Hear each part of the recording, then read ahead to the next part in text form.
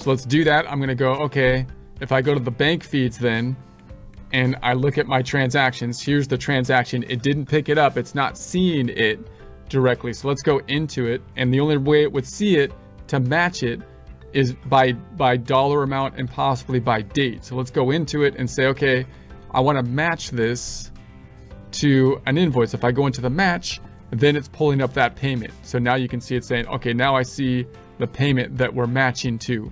So there's the suggested matches, one connected. So now I'm going to record this, which should record the deposit. So that next transaction. So it's actually going to do a transaction. So I'm going to save it.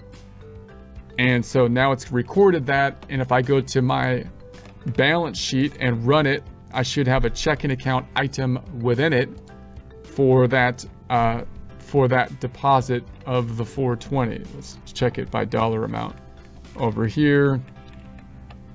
There it is right there. So now it's recorded with a deposit form here, and it made the deposit for us. So if I go into it, it made the deposit form, and it looks just like that deposit form that I was showing you that we could have done on our side.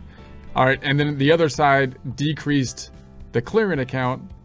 The other side decreased the clearing account and the payments to deposit, and boom, it's back down. So now it actually made a transaction.